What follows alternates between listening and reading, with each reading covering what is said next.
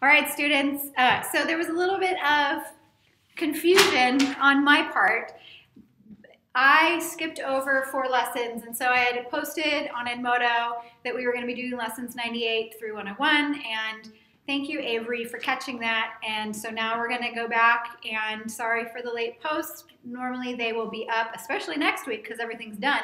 They'll be up by 8 a.m. on Monday morning for you guys. So again, the format that we're going to do is I'm going to do individual lessons for each Saxon Algebra half lesson so that you can watch them one at a time. You can watch them as you do your homework. You can review them if you need more help.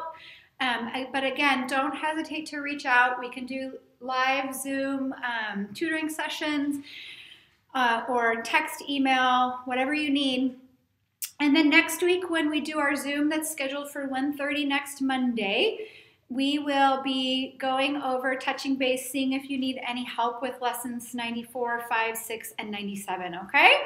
So if you open your books to lesson 94, we are talking about what a term is, and we're talking about adding like terms, okay? And so a term is anything that's separated by a plus or minus sign, okay? So think of anything separated by a plus or minus sign. This is called an expression, okay? And we have many terms in this expression. So let's count them. 1, 2, 3, 4, 5, 6, because we're being separated by plus and minus signs, okay? Terms can only be combined or simplified with other like terms, okay? So what that means is x's can only be added with x's, y's can only be added with y's, and then whole numbers can only be added with whole numbers. So these whole numbers we call constants with it, but they're also still terms, okay? So just a number by itself can be called a constant or a term. Both apply. Okay, so if you look at this expression, we have x's, x's, y's, and constants. So this one could be simplified greater, whereas this one only has x's, y's, and a constant, or a term of the whole number 3. So you cannot simplify this term anymore. So if we were going to simplify this term, what I like to do is bring colors into it. So I'm going to circle all of my x's. And this is like saying I have 1 x, okay? And this is like saying I have 3 x's. So how many x's do I have total? 4 x's.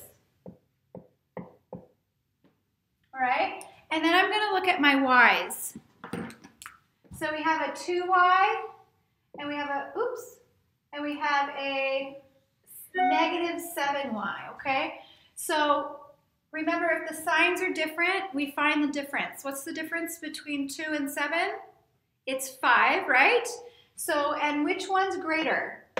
The 7 is greater, and it's attached to a negative symbol, right? So we're going to do minus 5y. Sorry, that's super light. Let me go back over that again. Minus 5y. All right, and then we have our constants, or our whole number terms. So we have 5 and negative 2. Remember, if the signs are different, we find the difference when we're adding and subtracting. So the difference between 5 and 2 is 3, and the 5 is greater, which is positive, so we're going to do a plus 3. So to simplify this first expression, it's listed in your book. They don't simplify it, but I thought it was a good example to simplify. So we would get 4x minus 5y plus 3, and then again, this one can't be simplified anymore because it doesn't have any other x's, y's, or constants to simplify it. So knowing that, we are going to skip ahead on lesson 94 to example 94.1, which says negative 3x plus 2y plus 2x plus 3 plus 7. All right, and so what we're going to do is we're just going to work our way left to right, identifying the different terms and adding like terms. So first we're going to circle all of our x's, and we have a negative 3x and a positive 2x. So remember, if the signs are different, we find the difference. So what's the difference between 3 and 2? It's 1, so we're going to be left with 1x. And what kind of x is it going to be? It's going to be negative because the 3 is greater. And we're going to talk about that number 1 in just a minute here, okay? And then the next term we have is a y. So are there any other y's in here? No. So we can just bring that down into our answer. And then we have whole numbers. So we'll circle our whole numbers. We have +3 and +7, or +3 and +7. Those signs are the same, so we just get to add them. 3 + 7 is 10. All right, so that would be simplest terms. Now, as you move forward in algebra, when you have a variable and you only have one of them, you don't have to list the number 1. So the way that you're going to start writing these is -x, we don't have to add the 1, plus 2y plus 10. All right? All right, let's do another example.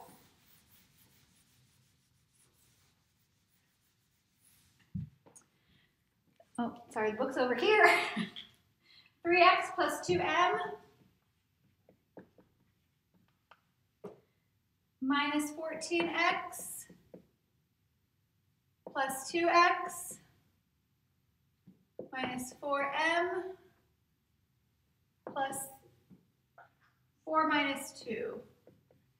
All right, so you're going to get these long, ridiculous series of terms or expressions. And we're going to start with x.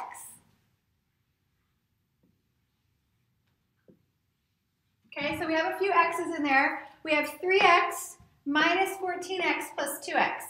So I'm going to do the easier ones first. 3x plus 2x is 5x.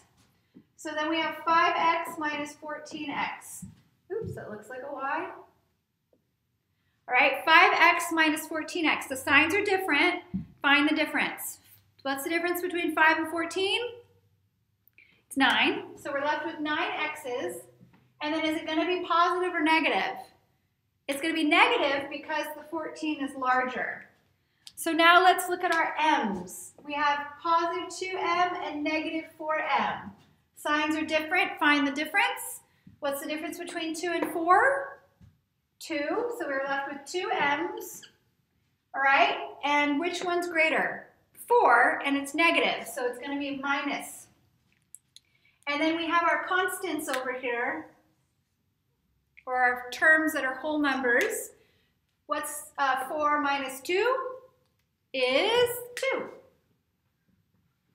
So the answer when we simplify this is -9x minus 2m plus 2, and that's the answer. I know in math we're used to getting one number as an answer, but this is the answer for that example. All right, if you have any questions, please let me know. Otherwise, we'll move on to lesson 95.